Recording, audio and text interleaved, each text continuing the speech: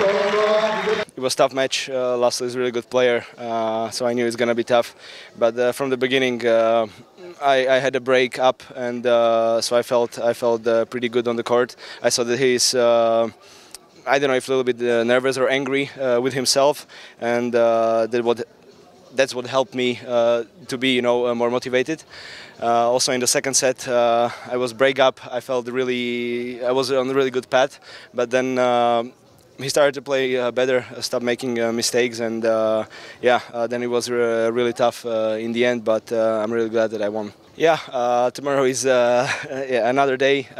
It's gonna be the toughest match here because we're in finals. So I played with David this year. I don't know what's gonna happen, but we'll see. Of course, I'll try to prepare the best I can, and hopefully it's going to be a really good match tomorrow.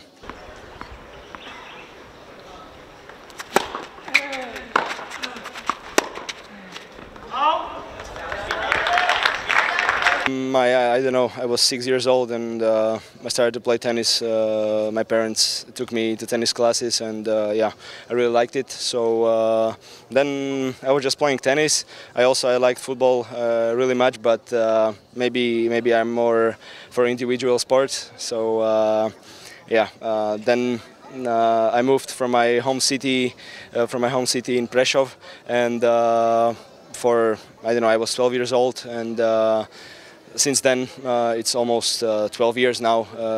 I'm living in Bratislava, practicing there in National Tennis Center, so I'm really happy that I am a tennis player.